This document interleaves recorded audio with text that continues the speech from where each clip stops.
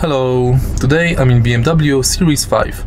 In this video I'll show you how to enable and disable rear anti-fog lights. In the beginning, look at the left side of the steering wheel. And right here we've got this panel. Simply, make sure that your headlights are enabled and then press this upper button to enable front anti-fog lights and then lower button to enable rear anti-fog lights. You can see that they are enabled by this icon right here. Press this button again to disable rear anti-fog lights. If you find this video helpful, please leave a like, comment and subscribe.